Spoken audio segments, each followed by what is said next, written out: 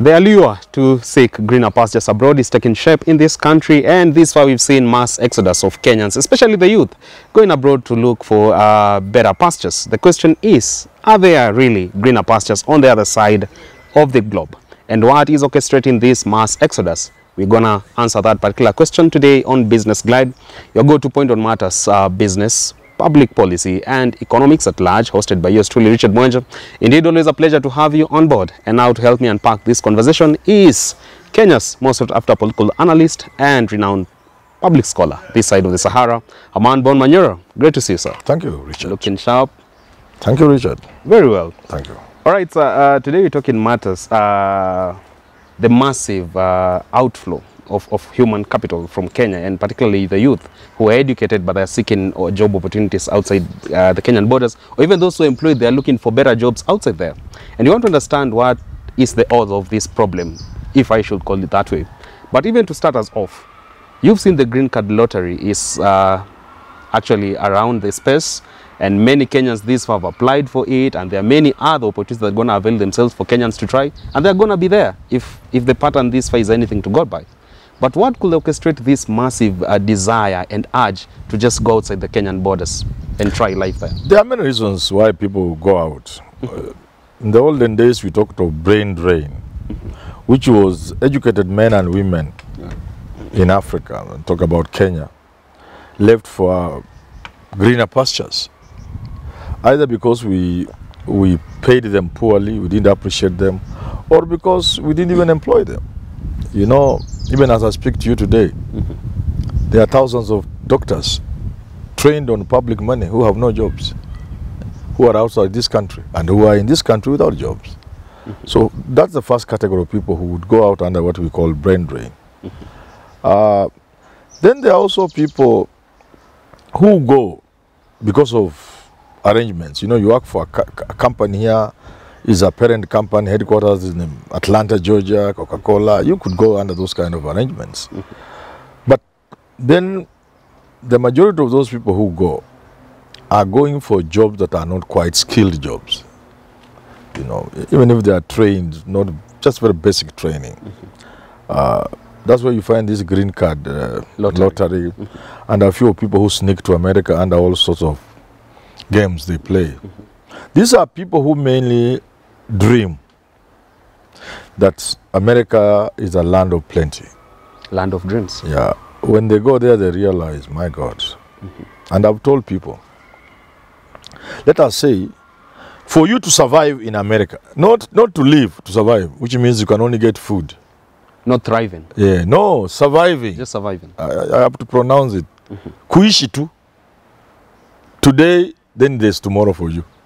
Then when you are in tomorrow, you are looking for, there is nothing like a month away, a day at a time, to survive, food, shelter, some little transport if necessary. Supposing for you to survive in America, you need 10 units of effort. 10 units of effort. 10 kilos of strength. Just 10 for you to survive in America. If you used 3 of those 10 in Kenya here, you'll be a millionaire. So I'm trying to say, many people go outside the country out of ignorance. Many people still think Mzungu is a god. They don't know that with little effort, you can really work well. I teach at the university. Over the years, I've seen a couple of my colleagues who have gone to America and elsewhere. When I look at the package, I ask somebody, what is taking to America, this? Someone wants to go and give you 400,000 in America because me, I'm earning 100,000 here. I cannot go. Because I have also gotten offers to go out when I was young. And I reckon, let's say it is today, I would rather have my little money I'm earning 300 or whatever in Kenya than go and earn 2 million in America. So for today, if somebody were to take me to America now, now, the minimum they should pay me is $50,000. A minimum of about 6 million Kenya shillings. Yeah. 6 to 7 million. I can't do anything less. I can't. You can't. I cannot do. Why? But oftentimes they The go... guys who go and work for $4,000, $3,000. How? Educated people. How can I leave Kenya to go and work in terrible countries with terrible winter and away from home for $4,000? I cannot. So many people go out of ignorance, especially those who are not educated. When they go there, they find it is really tough. They may not tell you, but life outside there is really, really tough. Because, you know, when you are a Kenyan, you learn things when you go to Australia or America or UK. When you are sick and you don't have an insurance, you'll die. On the streets. Yes. At the collapse of the Berlin Wall, around that time, in Romania, for example, when Ceausescu and the wife were executed by firing squad, there were celebrations in the streets that free at last we are free. I heard one woman say she can now eat cheese. Finally. They can now import cheese. Because what had Romania done? Romania had said we are self-reliant. If we have anybody's debt, we are paying off it, we want to remain ourselves. That would mean standards of life may not be as glorious as they would be, but for a handful of people. So after this, not just Romania, many of the former countries in the Soviet Union, when they broke off after the collapse of the Soviet Union, they were very happy. Many people were happy. But you know what? Within 2-3 months, they were receiving shock of their life. Shocks. Capitalism had already set in. So in America, if you are sick, you'll die. There isn't a place you can go for help. Or sleeping at You must have your medical insurance or your money in the pocket. In Kenya here, you are sick, you go to this we call useless government hospitals. Go to Pumwani Hospital. Wanakusaidia kidogo. You think they are not there, those places. You beg kidogo, you tell him, mtu anakuja, anko, mtu wetu Eldoret. Anko, sijui nini, auntie, sijui, we give money or we get money. There's nothing like that. In America, it is you, your God, and your money. You, your God, and your money. Then family. Money comes first, God next, then family. No. People don't know these things. You know, here you get an accident and people rush to help you. Yeah, sure. You are, there's no the social life, the social connections there. They are not there. You are just you alone. And for you to get a decent job without decent training, decent education, it's not easy. So that's why. That's why people stay in America 10 years without coming. Tunasema watu wametusahau, wamepotelea. They can't even make the ticket. Way back home. If you are a Luo and a Luya, where burying a parent is such a crucial thing, and you are not a Kikuyu can understand. They can bury your mother when you are out. It's almost normal. But if you are a Luya and you have not come to bury your father, there's something wrong. It is just fair. You can't afford ticket. And many of the people you see coming from America, this is a fact, ask them if they can be honest with you. They book a ticket almost a year before. The cheapest flights. Which can keep you in an airport as you wait to connect hours on end. Because there is no direct flight you can afford. And you can't book today to travel tomorrow. So your father will not remain in the mortuary for a year as you look for a cheap ticket. So life is difficult, but people don't. But now you ask me why. Apart from the ignorance and thinking the other countries are good. Land of honey and milk. Land of honey, which is there's no Canaan. There's also the objective reality. The objective reality that there are no jobs here. Our economies are doing so badly. So that even if you earn, government has taken taxes and your salary is dog. What remains? You can barely survive. So the temptation to leave your job to look for another one is there, and it's justified. And if you have been around for 10 years and you have not had a job, who would blame you for going to Australia if you get a chance? Can somebody blame you? Or apply for a green card? Yeah. Very well then. But aside from those who are going there directly for employment opportunities, we've also seen many go there under the banner of you're going to seek to further education, yes. Postgraduate, undergraduate, you name it. But Does that somewhat speak to a failed education system in Kenya, whereby its quality is quite much compromised, that I see I'll get much better value doing a master's in the United States of America than doing it at the University of Nairobi? Yes and no. Yes, because our facilities are still wanting. Even if you are doing engineering at the University of Nairobi, the machinery, the machines you are doing for learning are obsolete machines. Our libraries are not well stocked. Our digital platforms for educational purposes are a little weak, or they are not even there. So it's possible that you can go out because you can get a better quality education. Return for your money, investment in education. Yeah, but the answer, but the reality is, a number of those who go don't even meet the qualification to be in Kenyan universities. So how can they say they are going for better education You dare when say they that? can't even qualify for this one? So that's not true. That will be the case if our top students, instead of wanting to do medicine at the University of Nairobi, they wanted to go out, which is not the case. They are all here, A students. So the people who are going are C students, D students. So they cannot claim that education is better than ours. They can't. And again, it's quite unlikely that a guy going to America for studies will go to Harvard. Or London School of Economics? Yeah, they can't go to those Ivy League universities. Backwater colleges, you see? They can't. They just go normal colleges that are worse than the University of Nairobi, most of them. So that issue of better education, it doesn't sell. It doesn't sell. No. Unless you are going under specialized arrangement, you work with Kemri, you work with the university, and they want to send you for, exchange programs or sandwich, or go and do your PhD sponsored by the university. That's different. But the people who take themselves, they're just going to backstreet universities in Australia and India and everywhere. India has top universities. Ukisikia ati mtu amesoma India, huyo alienda India. India has universities, state universities in India. India. University of Nairobi can go in Punjab or New Delhi or where 100 times. You can't compare. It's no comparison. But the people got these village things, college, back streets. USA. Yeah. So yes, people go for reasons.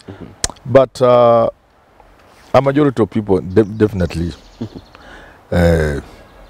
again, operate from ignorance. Very well. Moving on swiftly, sir, even amid this mass exodus of people flooding foreign nations looking for greener pastures, you also seen many being manipulated and extorted. Case in point, you've seen the Finland, Canada scandal. Very recently, there's an expose, a real one, showing Kenyans in Canada living in tents because the rogue agencies took them there, manipulated them, and made away with their money. Would you then say that if, as much as they are desperate and they are looking for opportunities, the best we can do as a government is just to protect them from unscrupulous agencies and all those who try to just rip off from their desperation? We live in a capitalistic world. And people have all means and ways of making money. Some of these means are so legal you can't attack them. If somebody establishes a company, An agency. I'm about to start mine perhaps, a consultant to guide people who want to come and study in Kenya and Kenyans who want to go and study under very good arrangements. No, this flooding. I'm just saying, I had a meeting this morning with a guy who's thinking we can do it. So people start and they have all the requisite documentation in terms of permits and licenses and approvals. But then the real story is different. So you cannot blame government in some instances. You get it? There are people, a couple of days ago, some people bought me a cup of tea. And they told me, Manyora, today we want to call you out. I say, why? You are saying Australia, our children are going there to drink, to do what? Two of my boys have gone there. They had looked for me. I said, oh, so then I'm wrong. But so tell me your story. It's a good thing. I told him that's just 1 out of 100. The truth is, and I maintain it, there are students who are given papers to go to Australia and other places. When you land there, you go to a university. There was even a documentary. And I'm not basing myself on that documentary because I know the truth. When you go to that university, not even a university, they tell you, hapa hakuna masomo. We are giving you documents for you to hustle in Australia. So long as we say you are our student, then you are free to hustle. A majority of the students in Australia are under that kind of program. So you can even continue getting money from your parents. India was the same. Many students who went to India never went to class. After Harambee, they were captured by crooks there, Nigerian crooks and Tanzanian crooks especially, turn girls into prostitution, turn men into drugs. So once you are hooked, you depend on them for the supply of drugs, and you keep asking for money from home. When you exit India, they make an arrangement for you to get a backstreet certificate. That's why the civil servant, and I've written about it, the civil servant was greatly affected by these Indian graduates. They never went to class. But when they came back, because for you to take your son to India, you must be somebody. And most people who are a somebody in this country are top public servants. They are top civil servants, or they are connected. So once that useless fellow from, and let me call him useless, because he never even stepped in class. Once he comes, he learns today and he has a letter tomorrow to work in the civil service. So the Indian graduates spoil the civil service. You would go to somebody's office, you think he wants a bribe. But then you realize this guy does not even know this is his left hand and this is right. He's that ignorant. So the civil service has paid its price. And I can see the same thing replaying itself today. A majority of the people who are taking people to Canada and Australia are people who are influential in society, or connected to influential people. When this flood comes back, they are the ones who are going to get the few jobs in public service. Why the hard-working boys from the University of Nairobi, from Maseno, from Kerugoya University would not get those jobs. So we are going to start another round of filling public service positions with these people who went to do drugs and drink in Australia and Canada and elsewhere. It was there with India. We are repeating it again. And that's now, to answer your question, government can step in. Government can step in two ways. One, offer serious public information. Let people know how the world works today through career arrangements in schools. Because a career teacher in a school is just a job group. He doesn't know anything, she doesn't know anything. Let them arrange to help people to speak to children when they are in school, when they are at the university and the other college. They know how the world works. So government can offer information about studies elsewhere.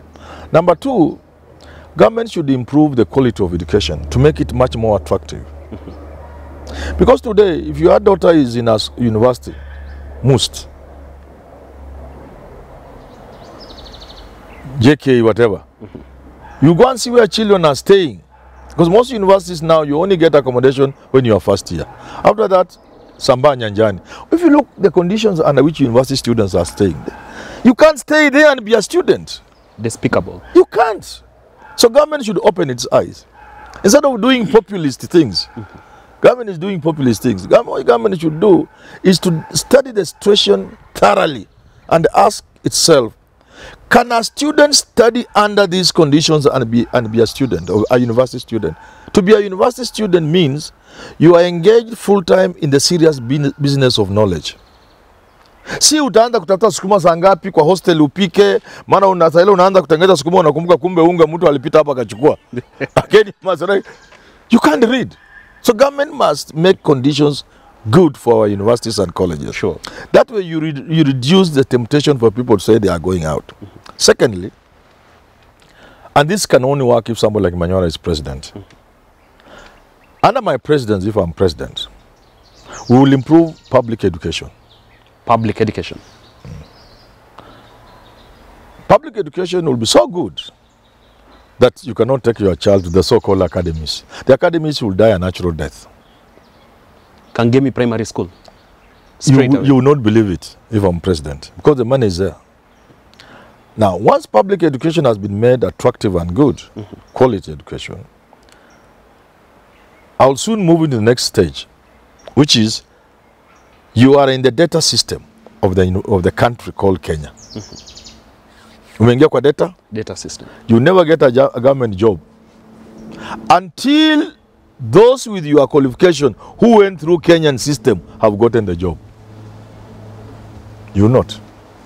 If you went to an academy and this country has a capacity to build Alliance girls In Lombe. in every ward. Not county, No. every ward. Every ward. We have the money. Let's make it a sub-county. We start with the county, then in the next following 2-3 years, we go to sub-county until we have enough of these schools. And they should be day schools, by the way. That's why they'll be cheaper. There will be day schools where children can access from their homes. We phase out boarding schools completely. We have only day schools, quality. That's why, if you cannot find this education suitable for you, which is good, you are allowed, because this is a capitalistic society.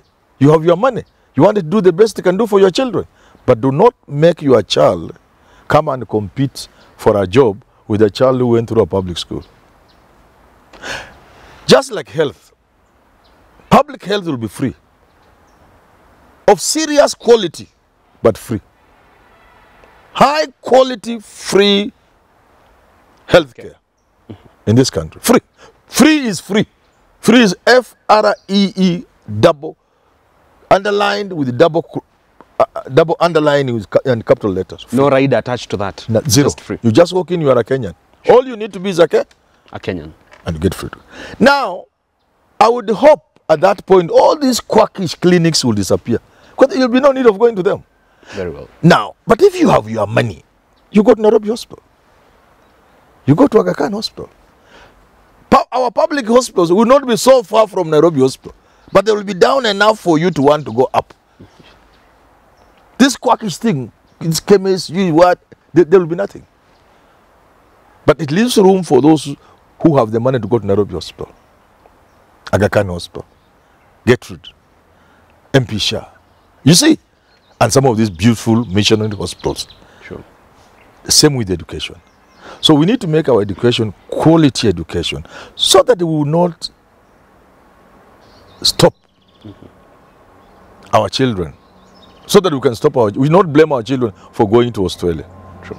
Because parents must also be sufficiently advised. Sufficiently advised. And I want to advise them before they stop me in the streets and make noise.